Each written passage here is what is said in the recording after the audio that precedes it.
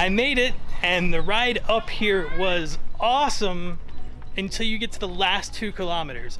That was the most sketchiest. I used to ride motorcycles. I have no problem being on 2 wheels. That was sketchy. Those last 2 kilometers, like the road got real narrow, and it was just, I mean, it may as well have been half paved with rock. It was bad. It was just pothole after pothole, tree roots. I mean, it was very scary because it was all downhill, and there was like other cars coming. It was rough. It was rough. Other than that last 2 kilometers, the trip up here was fantastic. It was a nice, cool ride. Oh man, it was wonderful. It's been a while since I've only had 2 wheels on the road.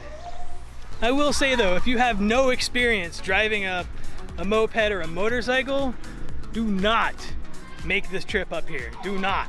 Like I said, the roads are narrow, and it's like straight cliff, straight down, like straight off the mountain. It's one wrong turn and goodbye. You're gonna lose more than just your security deposit on the scooter. Like I said though, my initial reason for coming up here was because I wanted to get some beautiful sunset photos. But that's not gonna happen now. There's no way. I'm not driving back that 2 kilometers in the dark. Noob. There's a chicken just walking around.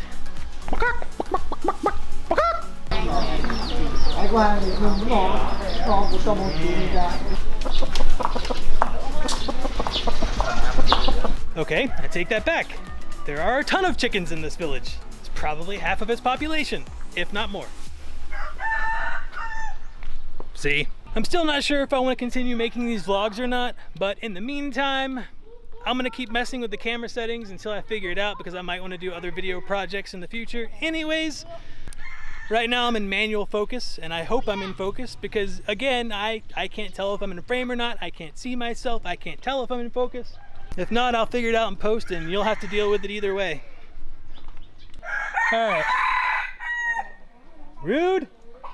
All right, seeing as how I haven't had anything to eat yet today, literally nothing, and I've been awake for, I don't know, probably 12 hours or so, I'm gonna find something to eat in this little village. I've been running most of my life, blowing smoke everywhere around. I've been searching, but I can't seem to find someone that can hold me through the night. I'll count to 10, then open up my eyes.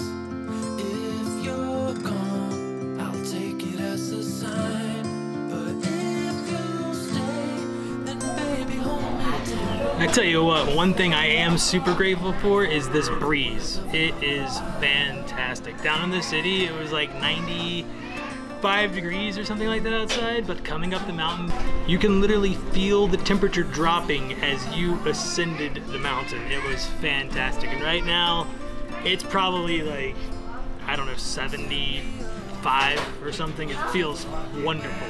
I wonder if there's an Airbnb up here, and I'll just stay here for the remainder of my time in Chiang Mai.